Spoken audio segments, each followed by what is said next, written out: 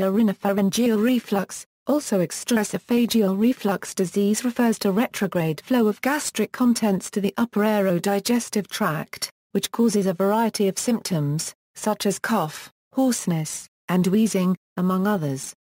It can be a relevant comorbidity of asthma. Although heartburn is a primary symptom among people with gastroesophageal reflux disease, heartburn is present in fewer than 50% of the patients with LPR.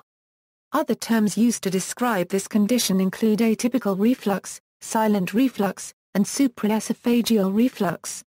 Background: gastroesophageal reflux disease was recognized as a clinical entity in the mid-1930s and now is the most prevalent upper gastrointestinal disorder in clinical practice.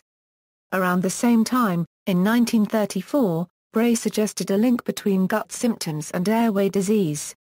Acid-related laryngeal ulcerations and granulomas were first reported by Tree in 1968.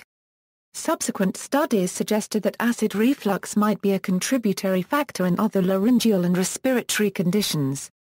In 1979, Pellegrini and de Miesta were the first to document the link between these airway symptoms and reflux of gastric contents. They also proved that treatment of reflux disease results in elimination of these airway symptoms. People who suffer from GERD usually have symptoms such as esophageal damage that result from the stomach acid shooting up into the esophagus. The acid can irritate the tissues of the esophagus, resulting in a sore throat and persistent coughing.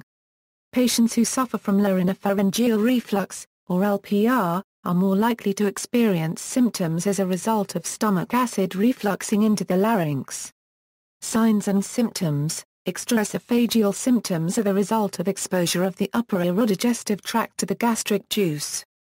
This causes a variety of symptoms, including hoarseness, postnasal drip, sore throat, difficulty swallowing, indigestion, wheezing, chronic cough, globus pharyngeus, and chronic throat clearing. Some people with LPR have heartburn, while others have little or none of this symptom.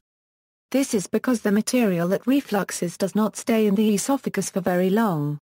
In other words, the acid does not have enough time to irritate the esophagus. Adults who were afflicted with LPR often experience the acrid taste of bile emanating from the back of their throat. This is also likely to be accompanied by a lump-like sensation in the throat, making it difficult to swallow.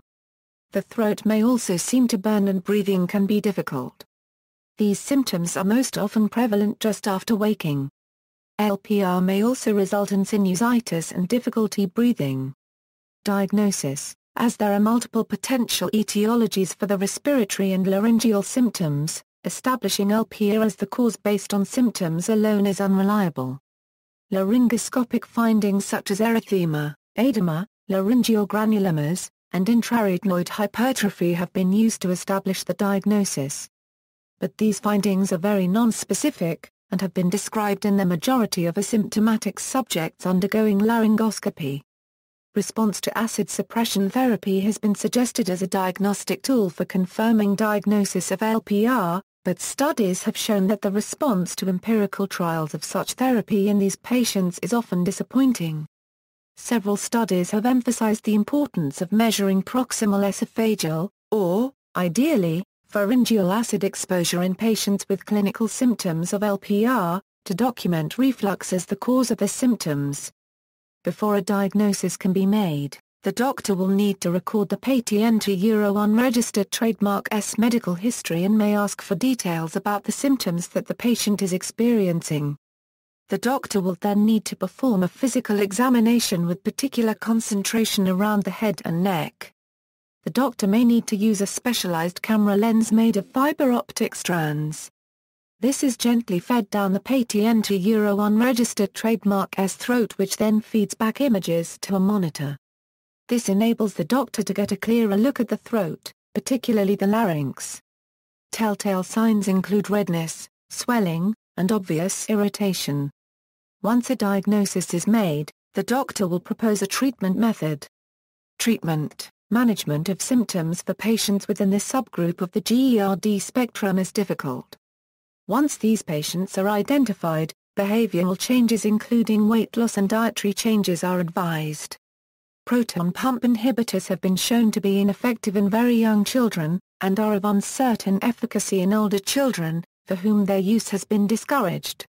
While proton pump inhibitors may provide limited clinical benefits in some adults, there is insufficient evidence to support routine use. When medical management fails, Nissen fundoplication can be offered. References